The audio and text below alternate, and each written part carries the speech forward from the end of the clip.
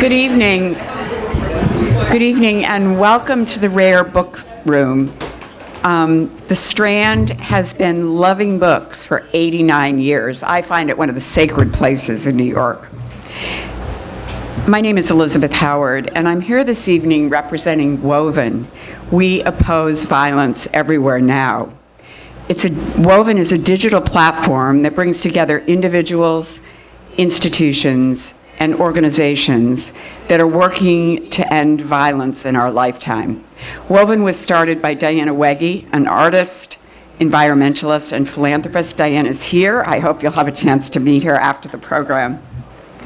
Why, we ask ourselves, does violence, hatred, injustice, lack of empathy seem to increase? Can we ever find a new way out, or will nothing change?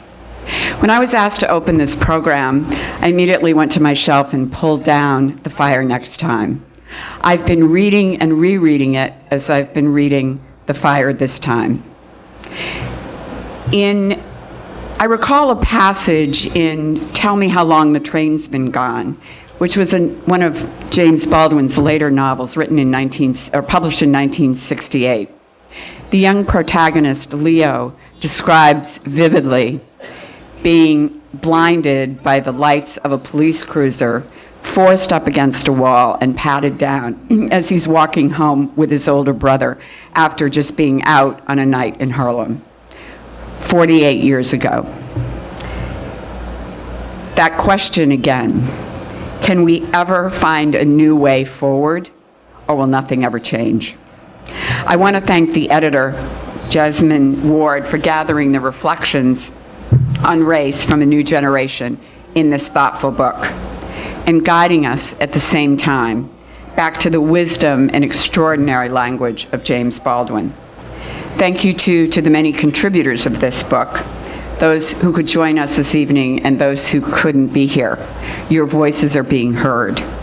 Finally, I want to thank Shaun King for moderating. We're glad to have him at the Strand. So now I hope you will join me in warmly welcoming Shaun.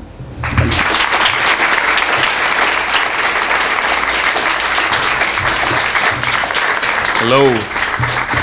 So good to be here with you all, and so good to see the crowd. And I have a little bit of a joke just to get us started. It's a joke about how gifted these writers are, and it's also a bit of a joke about my ego. So I've only been in New York for like 10 days, and I moved up here from Atlanta, and I saw my literary agent, Mink, in the back row when I came in, and so immediately, being who I am, I thought Mink was here to see me. And I really did. And so I came up to Mink, and she said, well, why are you here? And I thought we were having like a fun thing, and I was like, well, you know, I'm moderating. And she's like, no, really, why are you? So it took me a good 20 seconds to realize that my agent is just woke and righteous and was here for reasons that had nothing to do with me, which is good. But I won't make that same mistake. And so you all are here really for the same reason that I am here, to learn from these great thinkers. And I've learned that every great writer is not necessarily a great thinker. These are great thinkers who are also amazing writers, who in this piece by Jesmyn Ward, and if you have not yet purchased it, I hope you do. She has assembled some amazing, timely essays that on some level pain me to be so accurate, so reminiscent of the problems that this country has experienced for decades. And for those of you who don't know, I don't know if you've been watching the Olympics. I was watching the Olympics maybe 2 days ago, and they started doing this mini documentary on a Brazilian basketball star named Oscar Schmidt. And it was powerful. Oscar Schmidt, he actually helped run in the torch. I had no idea, but Oscar Schmidt was actually one of the best basketball players of all time. Some people say he's the best basketball player to have never played in the NBA. And when he played for the Brazilian national team several times beat the US national team. And it was actually because of Oscar Schmidt that they decided to create the Dream Team in 1992. Like, I had no idea that all of this took place. He actually got drafted by the New Jersey Nets, but they had rules in place that said you can only, at the time, you can only play professionally or play for your national team. And he decided to play for his national team. And so because there was no social media back then, most of us today, and because of the way media works, most of us now have never even heard of him. Well, when I was reading The Fire this time, and like some of you who have read James Baldwin's The Fire Next Time, I realized that a lot of us had no idea how huge Baldwin's work was back then. Like in 1963, in 1964, 1965, that book, it's a 130-page book of really 2 essays where he kind of poured his heart and soul out, was a bestseller. It was one of the most talked about, discussed, debated books of the time here in New York and all around the world. And so much of what troubled and bothered him troubles and bothers us today. And many of the essays reflect that. Now, we're different. Our problems have nuance. Our issues are not a one-for-one parallel, but I hope you see some of that in the readings. And I want to introduce just a few of the authors. They're going to come up and read some selections. I'll have a few questions for them, and then we'll engage you and take some of your questions. And then at the very end, for those of you who have it, if you'd like for them to sign your copy, if you'd like to take photos or anything like that, they'll be available. But Garnette and Mitchell and Daniel and Emily are all award-winning writers, highly acclaimed, brilliant thinkers. Google their names. Now here's the thing, if you Google my name, it's what you will get in return may be very, very weird.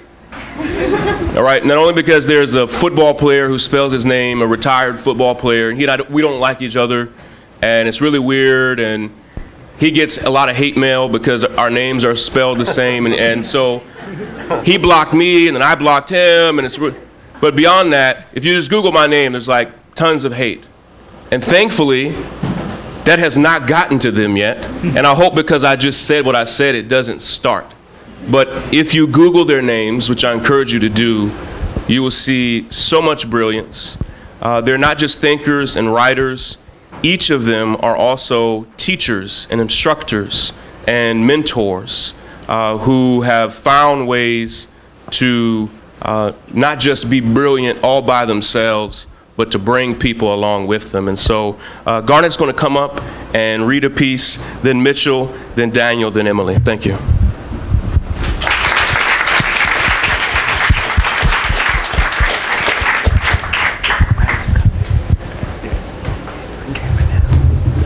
Thank you for coming out.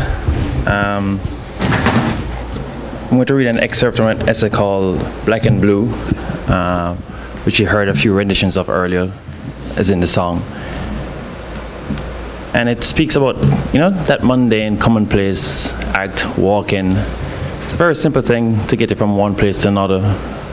But I try to capture the joys of walking, yes, but also some of the complications and perhaps even some of the tragedies of walking when you're of my complexion, that simple, commonplace, mundane act suddenly becomes this complex thing that you have to figure out ways to negotiate. So here's an excerpt. I keep breaking reading glasses. Thankfully this one survived. One night in the East Village, I was running to dinner when a white man in front of me turned and punched me in the chest with such force that I thought my ribs had braided around my spine. I assumed he was drunk or had mistaken me for an old enemy, but found out soon enough that he'd merely assumed I was a criminal because of my race. When he discovered I wasn't what he imagined, he went on to tell me that his assault was my own fault for running up behind him. I blew up this incident as an aberration, but the mutual distrust between me and the police, that was impossible to ignore. It felt elemental. They'd enter a subway platform, I had noticed them. And I'd noticed all the other black men registering their presence as well, while just about everyone else remained oblivious to them. They'd glare, I'd get nervous and glance. They'd observe me steadily, I'd get uneasy. I'd observe them back, worrying that I looked suspicious. Their suspicions would increase, and we'd continue the silent, uneasy dialogue until the subway arrived and separated us at last. I returned to the old rules I'd set for myself in New Orleans, with elaboration. No running, especially at night. No sudden movements, no hoodies, no objects, especially shiny ones, in hand. No waiting for friends on street corners, lest I be mistaken for a drug dealer. No standing near a corner on a cell phone, for the same reason. As comfort set in, though, inevitably, I began to break some of those rules, until a night encounter sent me zealously back to them, having learned that anything less than vigilance was carelessness. After sumptuous Italian dinner and drinks with friends, I was jogging to the subway at Columbus Circle. I was running late to meet another set of friends at a concert downtown. I see a few friends here, they'll recognize me saying running late sounds all too familiar. I heard someone shouting, and I looked up to see a police officer approaching with his gun trained on me. Against the car! In no time, half a dozen cops were upon me, chucking me against the car and tightly handcuffing me. Why were you running? Where are you going? Where are you coming from? I said, why were you running? Since I couldn't answer everyone at once, I decided to respond first to the one who looked most likely to hit me. I was surrounded by a swarm and tried to focus on just one without inadvertently aggravating the others. It didn't work. As I answered that one, the others got frustrated that I wasn't answering them fast enough and barked at me. One of them, digging through my already emptied pockets, asked if I had any weapons. The question, more an accusation.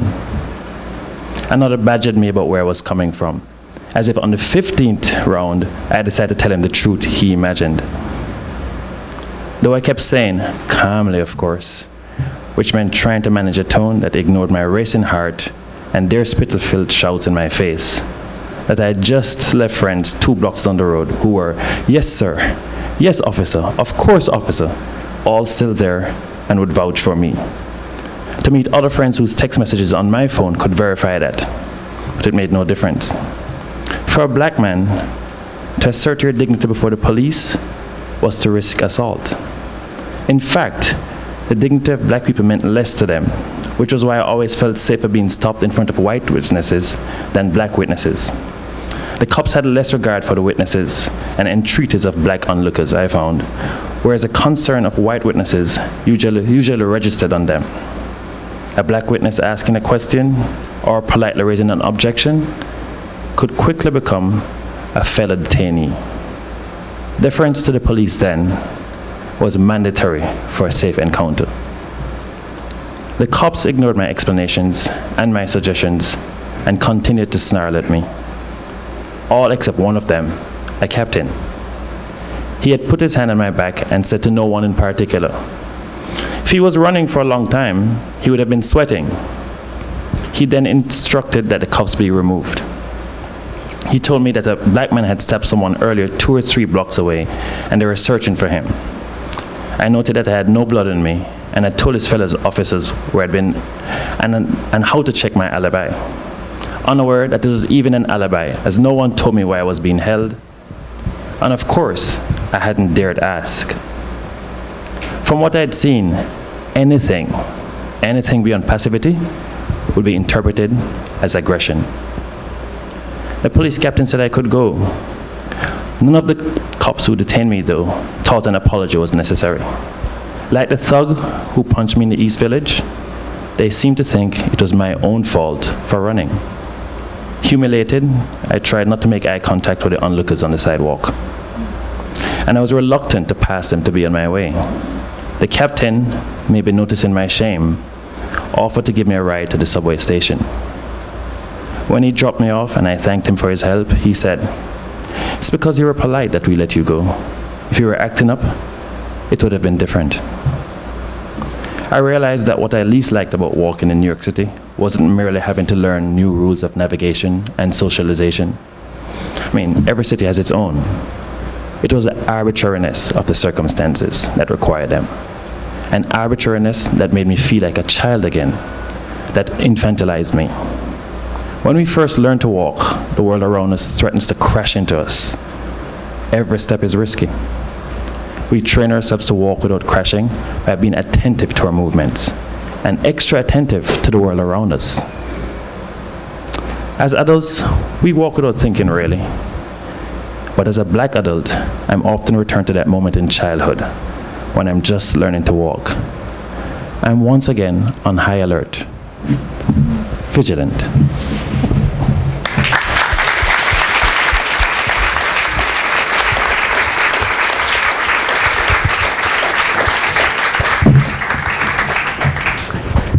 Why y'all looking so serious? I know it's about race, but damn, come on, cheer up a little bit. It's cool, it's cool. Hey, hate is the new love, man. You good. I'm looking for that. I want some hate mail too. Somebody send me some hate mail. All right, so my essay is called Composite Pops. My name is Mitchell. How does a fatherless boy spell father? One answer is in the video of a poet who monologues about a dream in which he's the child contestant in a spelling bee. For the win, he has to spell the word father. He proceeds to spell the word M-O-T-H-E-R. Then when the spellmaster says, incorrect, he launches into a rant about absentee fathers and womanizing men and maternal strength, ellipses. While plenty of mothers in the world deserve the most huge hurrahs, what I want to say to this poet and other like minds is this. No matter how much we lambast men and high note praise woman, a woman maketh a father not. Yes, ours is indeed a revolutionary era of gender fluidness and sexual equality, and girls doubtless need dads too. I repeat, girls need their dads. No way, no how, no day would I try to diminish or worse negate the role of a dad in his daughter's life. No one, and that includes humans, saints, and extraterrestrials, could convince me that my daughter's life would be better off without me in it. However, just as there are some aspects of being a female that my daughter's mother is more equipped to guide her through, there are aspects of being a male that I hope I have helped my son navigate in ways that only I could. This is my beating heart. Boys need fathers. Boys need fathers, period, exclamation point. And if a boy is not blessed with a father or gifted with a dynamic stand-in, then he must find ways to make one. He must identify the father-ish men in his life and find what he needs from them and compose one. It is an act of necessity, and I should know. My mother was not far along into her 19th year when she had me by a man who lived no more than a bike ride away but was absent for the first decade of life. To say I had no father, though, is a half-truth.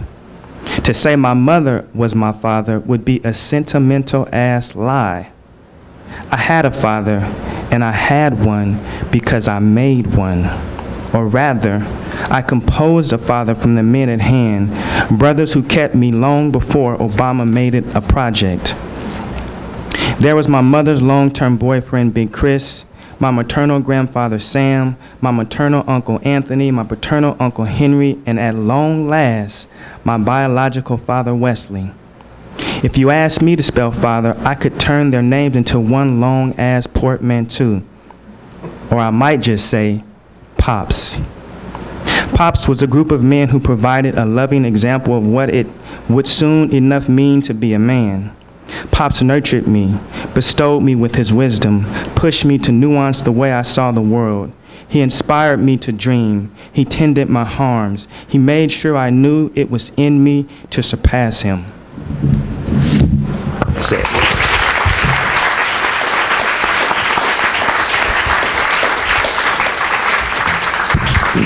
What's up, y'all? You having a good time? That's not that kind of event. Yeah, we're having a great time. Sorry. I'm really, really honored to be here. I'm honored more than I can say to be in this book.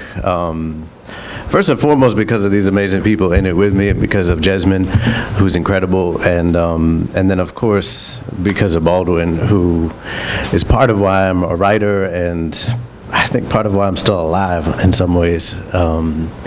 So this is incredible, and thank you for being here. This is a section from the middle of my essay. It's called This Far, Notes on Love and Revolution. I kind of hate open letters, but it is kind of an open letter to my wife. It's really just a letter to my wife. I just happened to open it. But anyway, I'm going to put you right in the middle of it. I spent my 20s with a healthy distrust of the word revolution. When I was a kid, it was ancient American history or what Star Wars characters did, something heroic and distant. But I'm the son of a survivor of how wrong revolutions can go, the nephew of a revolutionary turned counter-revolutionary turned political prisoner, and these days you're more likely to see revolution on a car ad than anywhere meaningful. Words mean things, we say again and again, but overuse and abuse can wear those meanings down, render them pale parodies of what they once were. And revolution, it seemed, had long since lost its meaning.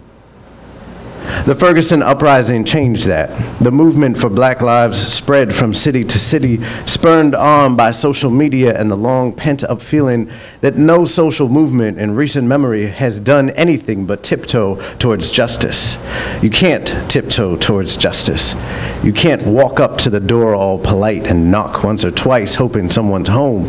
Justice is a door that, when closed, must be kicked in. No state, Baldwin wrote, has been able to foresee or prevent the day when their most ruined and abject accomplice or most expensively dressed prostitute will growl, "This far and no further."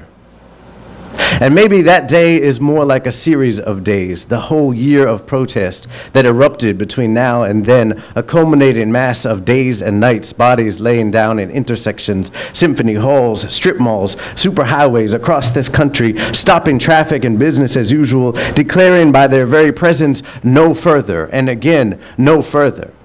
I texted you updates as we marched.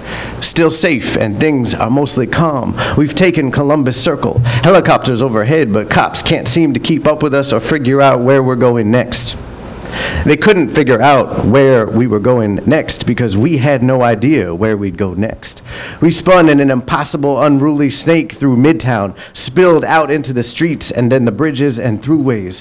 One night we shut down the Manhattan Bridge and pushed deep into Crown Heights, an army of flashing blue lights at our backs. With no coordination, no grant dictating our steps or signs, no leader, we marched in lockstep with hundreds of thousands of protesters across the United States and then the globe, and the simple resonating demand that Black Lives Matter laid bare the twin lies of American equality and exceptionalism. Even on the left, even in this age of exposed racial rifts, politicians still say with a straight face that this country was founded on principles of equality.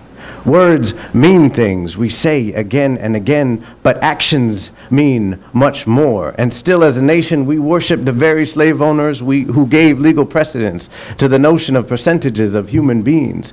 We scream equality and freedom while unabashedly modeling our actions on the fathers of genocide. The only way to rationalize this most American of contradictions is to devalue the lives of the slaughtered. As was done then, so it must be now. And so apologists remind us us that those were the times, and they didn't know better, and on and on. But if those lives matter now, then they mattered then, and the clapback stretches through history, unraveling all the creation myths this country has always held most sacred, toppling our many false idols, and cleaning out our profaned temples. Thank you. Wow.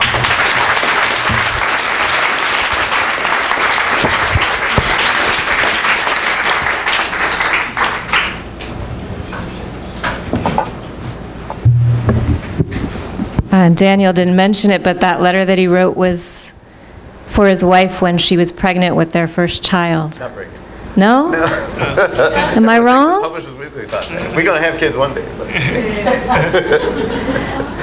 Contemplating, but you were contemplating. Everybody slow down. Everyone tries to get her. I don't know, let me check. I'm sorry. That's all right. But you know, when Jesmyn invited me to write an essay for this anthology, I felt really intimidated because my initial concept was to write a letter to my 2 black children, and they're very little. And if I had undertaken that strategy, I would have been replicating the fire next time, insofar as Baldwin undertook that project as a letter. It's a love letter to his nephew, who took his name, James. But one can't really duplicate Baldwin. And I also didn't know what to say to my children. I couldn't figure it out. And it wasn't until I ran across this mural in my neighborhood. I live up in Washington Heights. Maybe we can get this one. Know Your Rights mural. 173rd Street, that I arrived at the structure, an idea of how to enter into the essay. It felt like a gift when I ran across this mural, which is a gift for the people in the neighborhood who would pass by it. I'm going to read to you a little bit about the mural and the project that is behind several murals. But I also wanted just to let you know that yesterday I walked by this spot again on my way back from a swimming pool with my kids, and it's no longer there. It's been painted over, and I don't know why. But I'm glad that I had the opportunity to document it before it disappeared. In the back of our minds that summer of 2015, as an uprising and its violent suppression raged in Missouri, was the problem of when and how to talk to our children about protecting themselves from the police. At what age is such a conversation appropriate?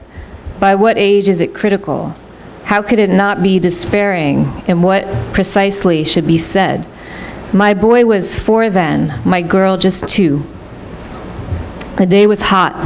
En route to the bridge, we felt no reprieve from the sun, just as we'd felt no relief from the pileup of bad news about blacks being murdered with impunity. When we learned of the terror at AME, Emmanuel, and Charleston, we had not yet recovered from the unlawful death of Freddie Gray in Baltimore, nor the shooting of Mike Brown in Ferguson, nor the chokehold death of Eric Garner in Staten Island, nor the shooting of Trayvon Martin in Florida, nor the shooting of Tamir Rice in Cleveland, to name but a few triggers of civil unrest. We weren't surprised there were no indictments in these cases, sadly enough, but we were righteously indignant. The deaths seemed to be cascading in rapid succession, each one tripping a live wire, like the feet of Edward Muybridge's galloping horse.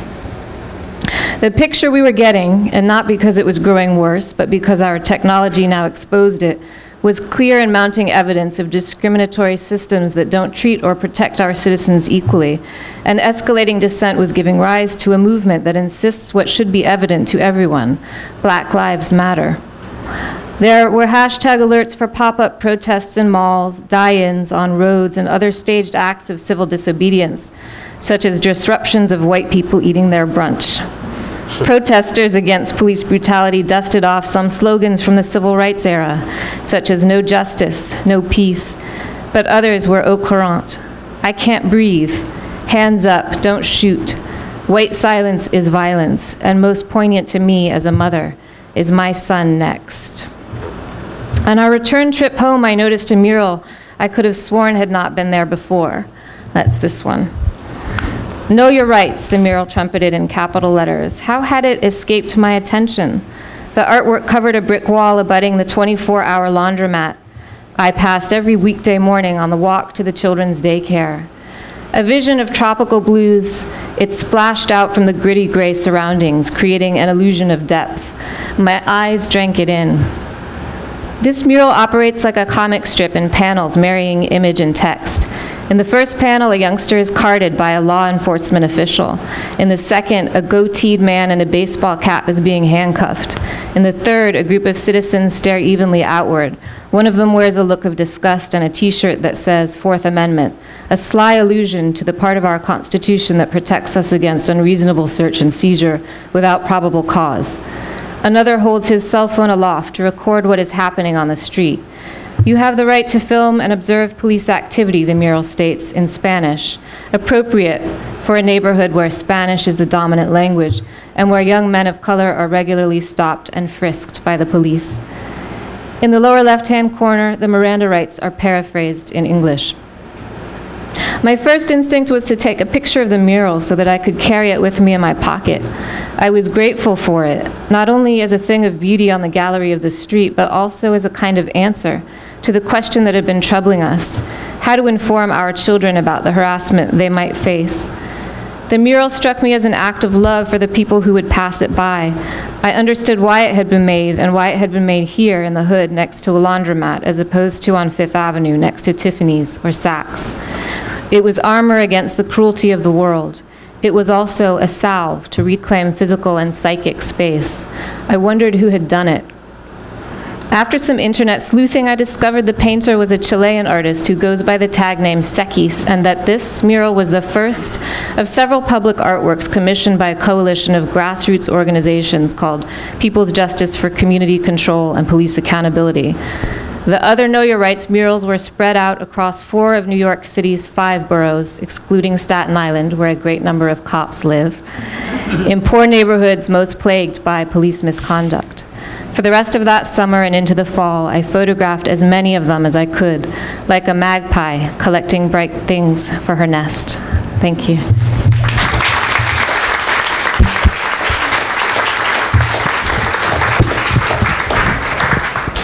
Wow. Each essay, and that was just a snippet really from each of their essays, was so powerful. And I compared it when we were talking in the back.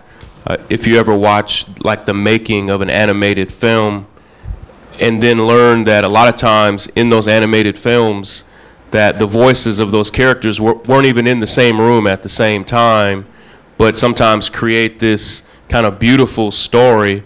And this book is that way in so many ways. Like, it sometimes felt, and I spent a lot of time reading it this weekend, like all of the writers met and said, "What are you writing?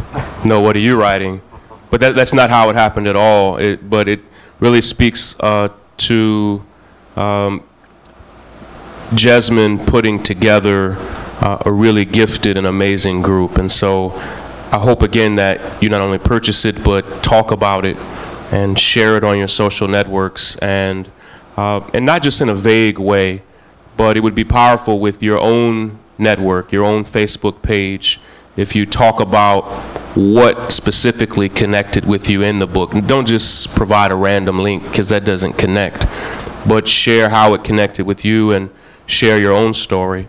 I had one question, and I want to then help facilitate as many of your questions as we can.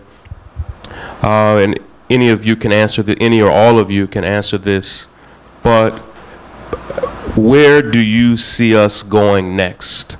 As you've written about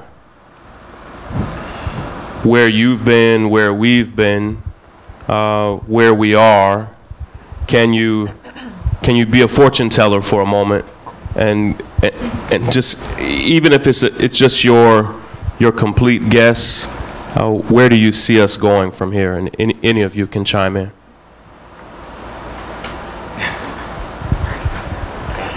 Set up, man. I always avoid the future. Look, I read science fiction and I have no idea. I can't even. I will say that I take a lot of inspiration and hope And this is a time where there's very little hope to be found, I think. But when I do find hope, it's generally in the conversations that are popping off with the young people online, on social media. I feel like you can track the change of how conscious folks have become, young folks particularly, just by looking at, what people are talking about over the course of the past 6 years. And it just wasn't like that. Like, the level of discourse wasn't there 5 and 6 years ago on Twitter or on Facebook, and to see that change and to see folks really just, not just being brilliant and political and revolutionary, but just extremely creative too. And hilarious amidst the heartbreak. I think that's the most hopeful thing that I can think of right now. So I see that, gathering steam and momentum as it has been, both in the streets and on Twitter and everywhere else, online, and then furthermore in literature, because I think the movement around diversifying books has kind of run a parallel track to the movement for Black Lives, and that's an exciting moment too. So film as well, yeah. I mean, across the arts. So that's the kind of future that I want to focus on. I know there's a lot of grim stuff ahead too, but I believe in the power of art. Sure, go ahead. I think one reason why, is this working? Can you hear me? Yep. That Daniel mentioned social media is that we're already moving in a direction of sharing information that that has altered the way media works. And we talked about this a little bit in the green room, Shaun. Right. Yesterday I had the opportunity to go to a really important and interesting exhibit in the Bronx at the Bronx Documentary Center of Citizen Journalism, not just recent citizen journalism, but running back over the course of the last century. So it ends with Diamond Reynolds' footage of Philando Castile dying next to her in her car, which she records with such composure, knowing that this is the best way she can save him, knowing that she's dying, that he's dying. This is the best way that she can save him. And that is contrary to her impulse as his lover to staunch his blood, right? But she understands the power of the camera. And this is not a new thing, but what's new is that all of us have the potential to be citizen journalists, to be bystanders. And that's what these murals are about, right? You see this guy here. All these murals are about that. You have the right to film police activity, and the police don't always let you know that. They might tell you otherwise, but you have the right to, as long as you're not interfering with them.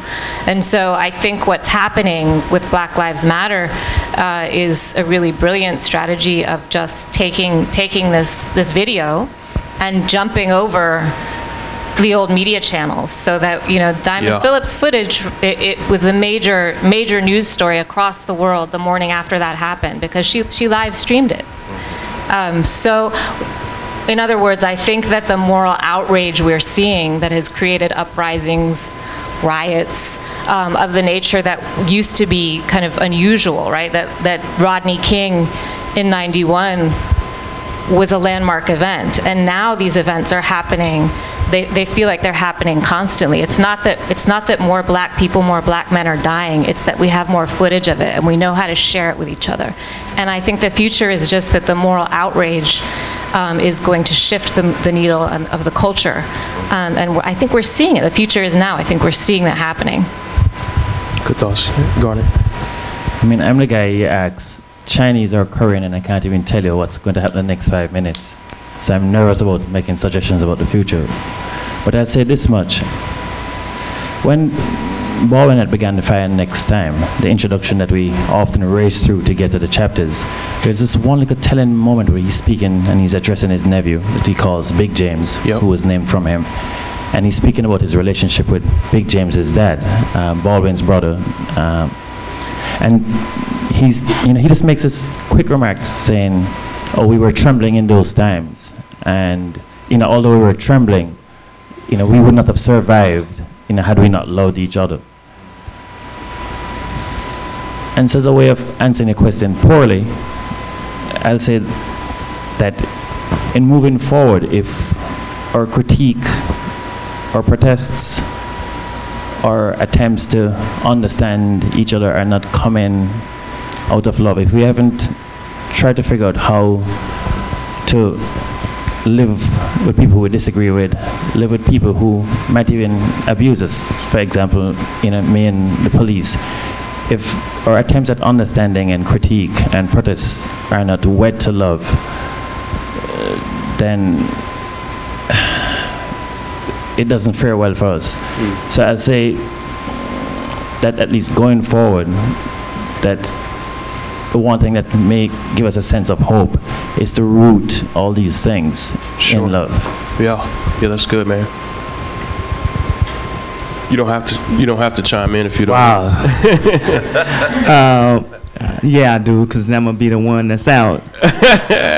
I was just thinking, it's like I think a lot of the people in this room. I'm making pronouncements here, but I would gather that some of the people in the room, or I'll just speak for myself and I'll speak for Daniel too, because I know him a little bit, that you sometimes feel inoculated from this kind of danger, right? And so do and I don't even want to talk about the 1%ers, because that's like fairyland, but like the 10%ers, like the people who aren't billionaires but like make a good living, they feel inoculated from this. And I don't know where we're going to go in the future, but I do know that we have to find a way to make them feel empathy, right? We have to make them be able to see that these are human beings that this is happening to, and when it happens, because when I see something, I know that I'm not very far from it. I know that in the wrong alley at the wrong time, it could happen to me. And so, but I think that a lot of people who make the decisions, and political decisions on that,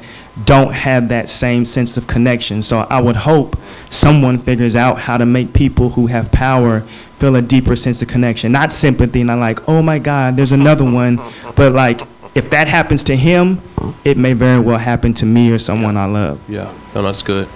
Great thoughts from all of you. We have time for a few questions, and I'm going to set some quick ground rules. Because we are on a bit of a schedule, you'll have to ask quicker questions, and the panelists will give quicker answers than maybe they feel comfortable with. But we want to be able to get to a few of you, and then I'd like for you to be able to spend a few moments shaking their hands and meeting them and spending some time with them. So I'll start in the front and work my way back, but I see you. Hello. So I guess I want to kind of challenge the idea of social media being the most effective tool. Hi. So I kind of want to challenge the idea of social media for a couple of reasons. I think, yes, it's very effective. I think you're right. Had she not been live streaming what happened, it wouldn't have been, I guess, the video heard around the world, right? But with that said, I think there is, to some degree, an oversaturation of social media. We're bombarded constantly, not only with activism and the things that are happening to our communities, but as well as like everything that's trying to be sold to us, right? So I think for me, how do we challenge that?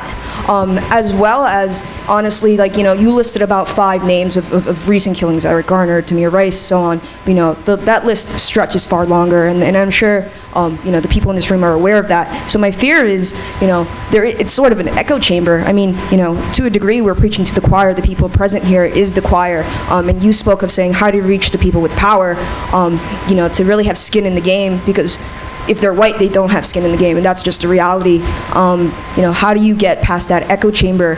Because I can speak to the people here in this room all day, and they're going to agree with me, and that's great, but they're not the ones making the decisions at the end of the day.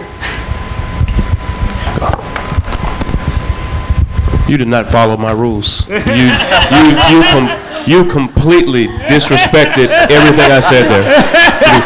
And you didn't even ask a question. Didn't even ask a question. There was kind of a question. She did. She mark came in with a at the question end there, but I get it. Yeah, and I have some thoughts. I'll reply as well, and then we'll see. Daniel, you had something, Daniel? I make light and love, right? That's all I'm doing. I would just say it's true, it's not enough. I don't think there's one answer, you know what I mean? I think social media has allowed conversations and voices to rise up unfiltered in a way that they haven't before, and that does come with a lot of problems on multiple levels. So I don't think we can just be like, well, social media, all right, we're good, definitely not that. I will say as a writer, I know that I'm able to to talk to readers that in a way I never would have been able to before. And I see folks, having global conversations now about patriarchy, about anti-blackness, about police murders. And so, that's the net benefit. And there's definitely a saturation problem, and there's definitely a problem of people and there's a problem of creating, these cycles and these loops of just the performance of Black death that happens on the newscasts and on our Twitter feeds over and over and over. And I think a lot of it is about finding the balance. So some folks are going to be in the streets, some folks can't be in the streets. And some folks, don't feel safe in the streets, so they need to be, on their feeds or writing books. But I would challenge you on the notion of echo chamber. I think that power is, super complex, which I don't think you're saying it's simple. But we're always talking to people that at any moment, can be in power and can be empowered to either make change or further our oppression on multiple levels, whether it's because they're writers or because they have huge followings on social media or because they're publishers or because they're cops or they're friends with cops. I don't think there's sort of people over there that are in power and then we're over here. There's so much to it. But I take your challenge, and I think you're absolutely right that there needs to be a lot more than just social media. Sure. I'm going to obey your rule and keep it short. It's a perennial question, how to get people to care for things that they should care about, and it seems that they don't. Actually, it might even be the eternal question. And social media is one way, and what we're doing is another way, which is hardly different from what you're doing. We're doing it in print, but we're actually having conversations. And so one suggestion is to have conversations in good faith. In other words, speak, for us, write as if you actually do believe that people will listen. Not write them off before you've even given them a chance. So when I write, I don't assume that people in power will not pay attention. I write in assuming that we're all capable of understanding and empathy and love and compassion. And also, write in understanding that the real division splits right down to the center of each of us. It's not so much, they're the wealthy and the non-wealthy or black and white. It's that we're all capable of compassion, we're all capable of injustice, we're all capable of in any manner of things that degrade us or uplift us. So I write in good faith, assuming that I can get through to you and finding ways of contact, in ways of believing that conversation is possible. So, writing is one way, and for those who are not writers, we all assume everybody here speaks, and so to have conversation with that, assuming that, you can get past differences and not speak in bad faith. Sure. I definitely get the spirit of what you're saying, and I agree without equivocation that social media is not enough. And if I summarized what you said with those words, social media is, I agree with you, it's absolutely not enough. But I do want to, my pushback is, I want to defend preaching to the choir. One, because I'm religious, and even Baldwin had a religious background, that sometimes the choir needs to be preached to and motivated and inspired and understand, sometimes the choir needs to be touched. And I don't sing, but when I was a young Christian, I used to go to a choir rehearsal, and there was this powerful moment at the end of the choir rehearsal where we would all hold hands and pray, but I felt more power from the hand holding than I did the prayer. It was just something about it, just the physical touch and connection. To me, when I look out and see these rows and see the choir, it motivates me, it inspires me, and I hope that for those of you that, this is the choir, right? This is the choir. But most of us probably don't know each other. If we chose to, right here, right now, if we chose to create a super PAC from this group, right? Or just an email list, or whatever.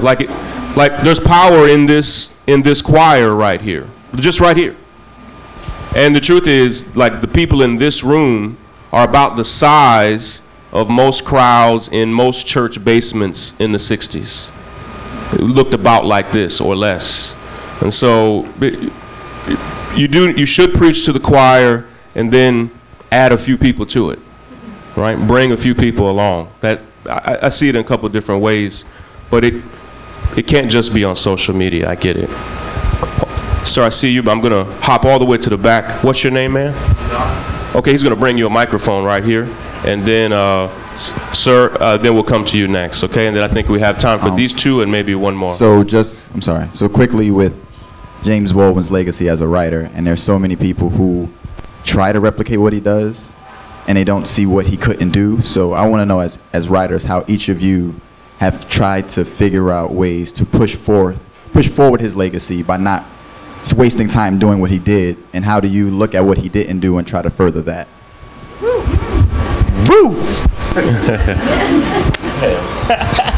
You want somebody to hate on Baldwin? Come on, family. For real? I was looking at what is it? On Being White and Other Lies. Is that it? Mm-hmm.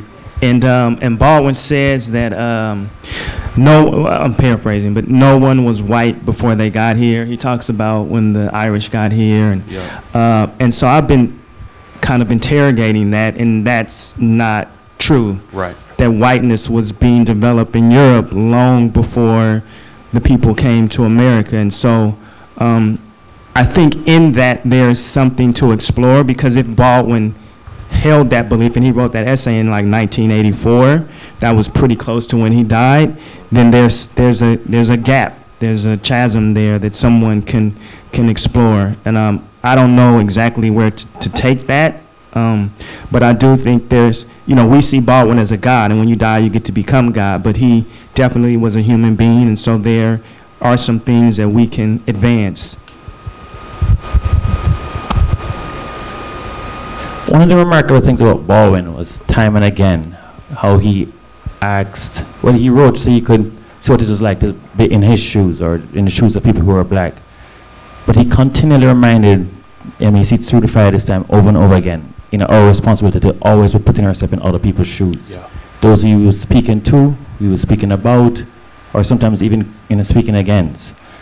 And so, at least with Baldwin, the way he has shaped my writings time and again and again and again, the responsibility to always be compassionate, but also the reminder that compassion doesn't preclude criticism. That he's criticizing because he does care. Rather than say what Baldwin didn't do, I'd say there are ways in which Baldwin couldn't anticipate certain current realities. And so, for instance, so much of Baldwin's writing are about, at least the fire next time, black and white.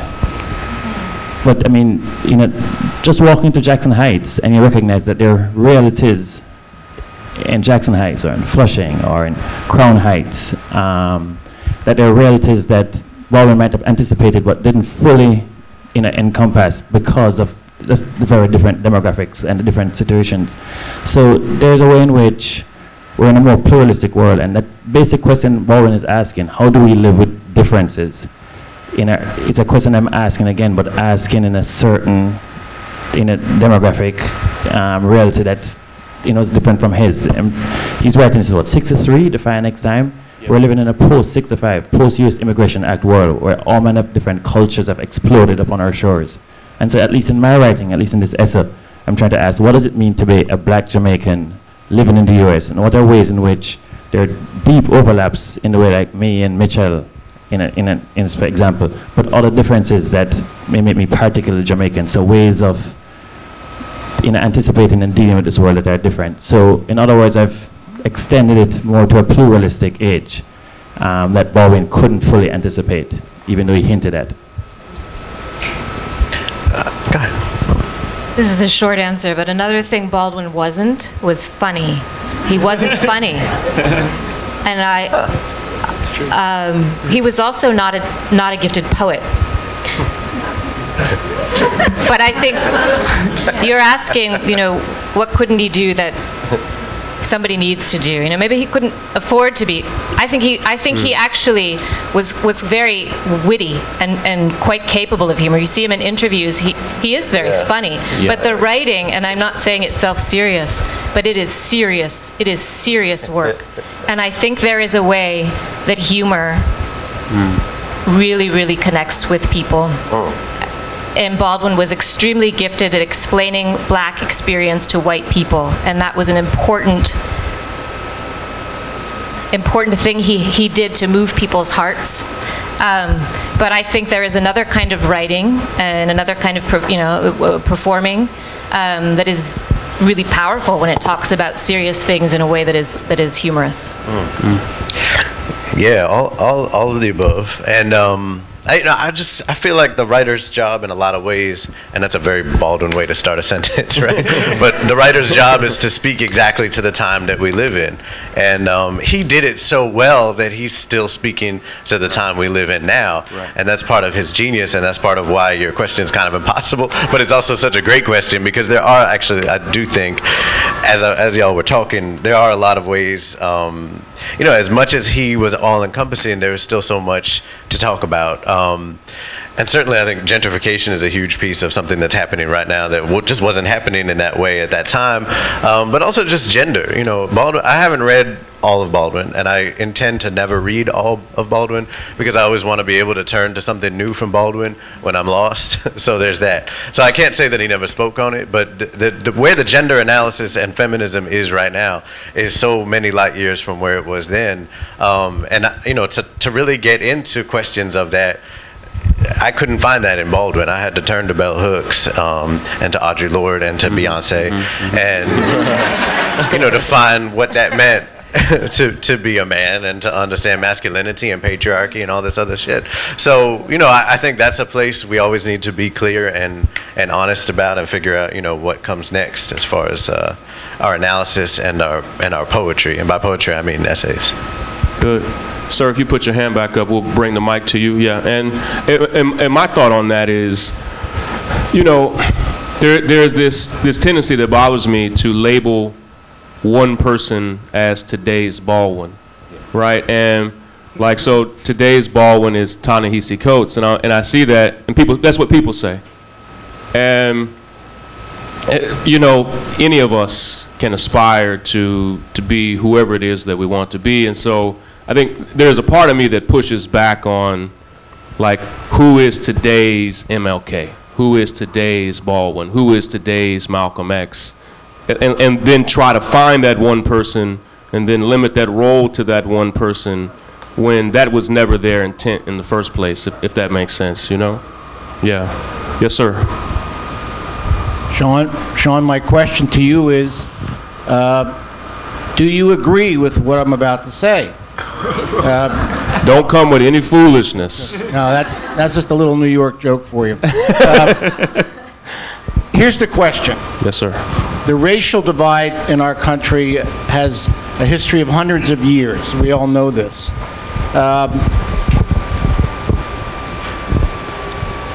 Where might it be possible to begin to build a bridge, to begin to lessen that divide? I don't know the answer to that question. It's just the question, because it's a question that's been asked for a long time.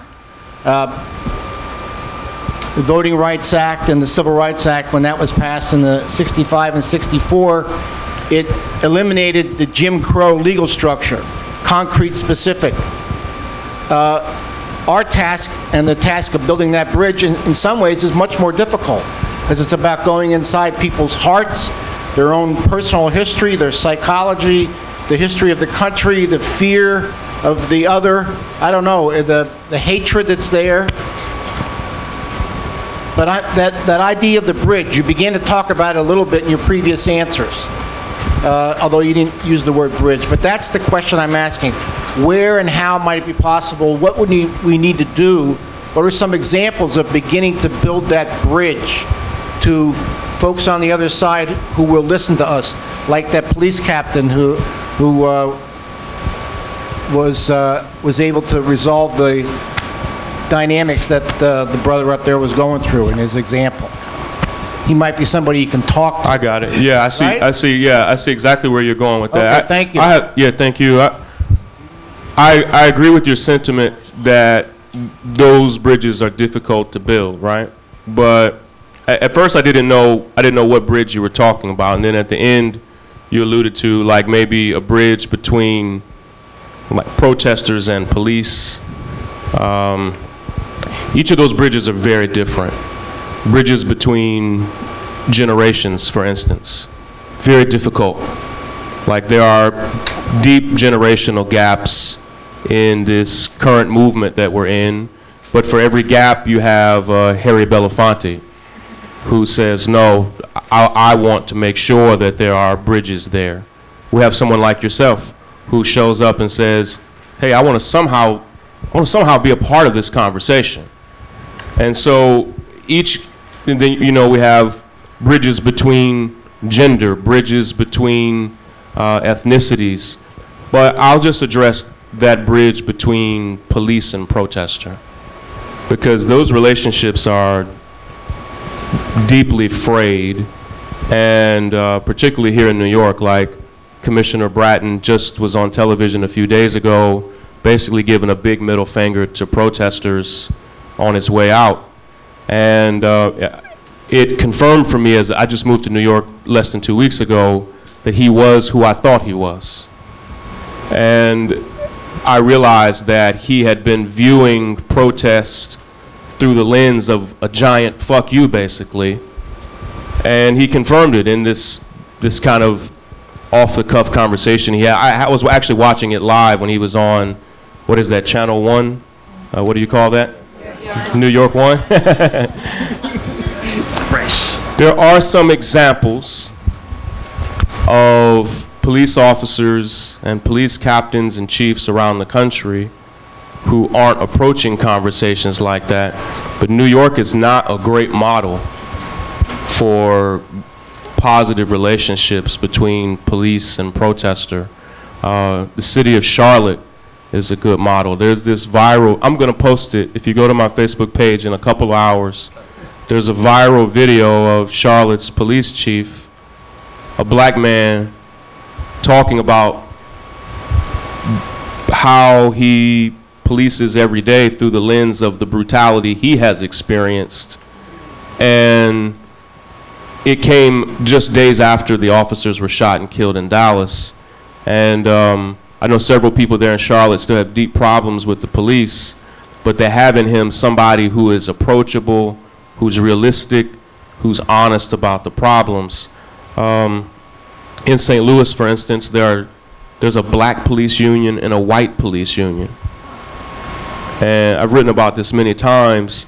And the black police union has been calling for the resignation of their white police chief for several months. And they've done that at their own peril, the risk of their own safety. But it has started to cause other black police officers around the country and other righteous police officers around the country to start to speak up and speak out. I put the burden back on police, because protesters vary wildly from fierce and angry to soft and receptive. Police, not so much, not on the discussion level. And so there's a serious burden and need for police officers to be bridge builders. I think you'd find protesters much more willing to do so if they thought police officers were sincere in their willingness to build that bridge. Well, we only have time for one last question. I apologize. And back here in the back, I thought I saw someone. You still have, yeah, right there. There you go. Yep. And then any other questions you have, you can ask any of us as soon as we close one-to-one, and each of us can stay for as long as we can. Yes. Hi. I have a question. I'm going to begin with a statement, and I'm sorry, I'm going to break your rules as well. Sure. One of the biggest cultural phenomena, I think, in the United States, as someone who is not from here and who had to learn what it means to be black in here, is that people do not believe black people. And that is evidenced from police brutality to literature to friendships. And so I want to know, from the writer's perspective, what can individuals and societies and institutions do to correct that cultural problem? Wow. I have some thoughts, but Mitchell, Garnette, I don't know. Homie in the back, I can't see him. The guy that asked the question before, he grounded his question. He's like, what can we do to bridge the racial divide? That's what he said, right? Something like that? Yeah, so it was race in there. And I think one of the things that we can do is deconstruct this idea, this myth, this hocus pocus. Because if you're grounding it in something that's constructed and not real, then I don't think that that's the place to start, is to say how can we bridge the racial divide? The racial divide does not exist. And I think that maybe one of the things that we can do is start to teach, I remember I had social studies class when I was young. I went to a real bad high school. Y'all probably was an AP class, but I ain't had none of that.